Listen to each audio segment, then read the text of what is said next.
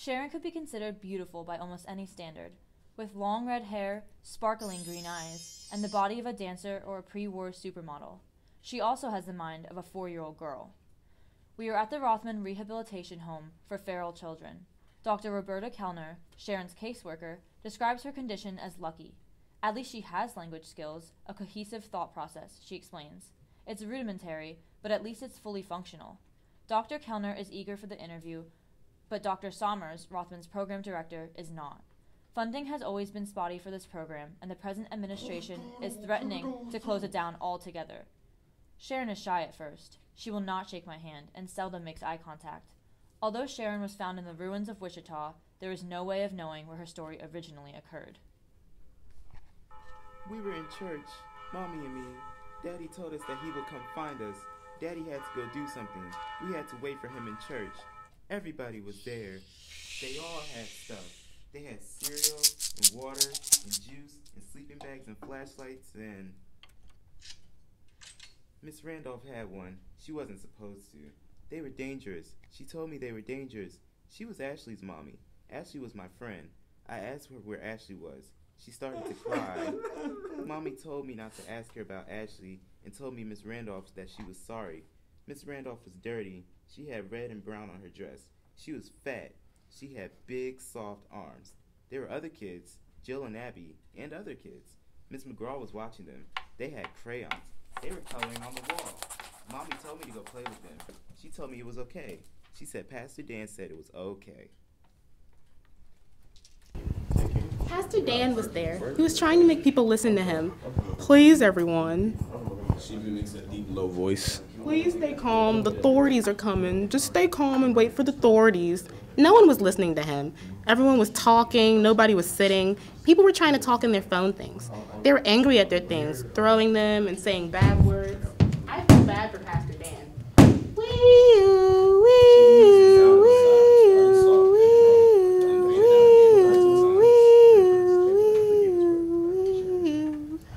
Mommy was talking to Miss Cormode and other mommies. They were fighting. Mommy was getting mad. Miss Cormode kept saying, "Well, what if? What else can you do?" Mommy was shaking her head. Miss Cormode was talking with her hands. I didn't like Miss Cormode. She was Pastor Dan's wife. She was bossy and mean. Somebody yelled, "Here they come!" Mommy came and picked me up. They took our bench and put it next to the door. They put all the benches next to the door. Quick, jam the door. She mimics several different noises. I need a hammer, nails. They're in the parking lot. They're coming this way. She turns to Dr. Kellner. Can I? Dr. Summers looks unsure. Dr. Kellner smiles and nods. I later learned that the room is soundproof for this reason. Sharon mimics the moan of a zombie.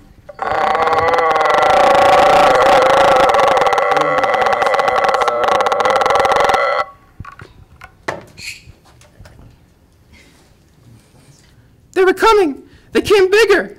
Again she moans, then follows by pounding her right fist on the table. They wanted to come in. Her blows are powerful, mechanical. People screamed. Mommy hugged me tight. It's okay. Her voice softens as she begins to stroke her own hair. I won't let them get you. Shh. Now she bangs both fists on the table, her strikes becoming more chaotic, as if to simulate multiple ghouls. Raise the door. Hold it. Hold it. She simulates the sound of shattering glass. The windows broke. The windows in the front next to the door. The lights got black. Grown-ups got scared. They screamed. Her voice returns to her mother's. Shh, baby, I won't let them get you. Her hands go from her hair to her face, gently stroking her forehead and cheeks.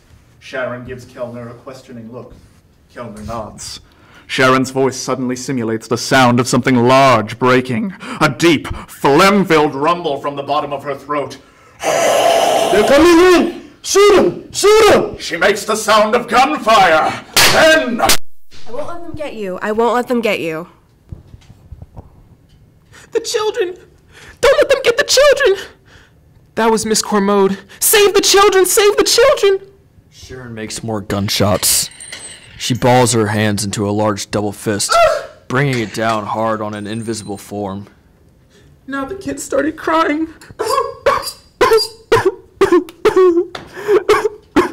simulating stabbing, punching, striking with objects. Abby cried hard. Miss Cormode picked her up. She mimes lifting something or someone up and swinging them against the wall. Abby stopped. She goes back to stroking her own face. Her mother's voice has become harder. Shh. It's okay, baby. It's okay. Her hands move down from her face to her throat, tightening into a strangling grip. I won't let them get you. I won't let them get you. Sharon begins to gasp for air. Dr. Summers makes a move to stop her. Dr. Kiner puts up a hand. Sharon suddenly ceases, throwing her arms out to the sound of a gunshot. Warm and wet. Salty in my mouth. Stinging my eyes, and arms picked me up and carried me. She gets up from the table, mimicking a motion close to a football. Carried me into the parking lot. Run, Sharon! Don't stop, just run! Run! Run! Run! They pulled her away from me. Her arms let me go. They were big, soft arms.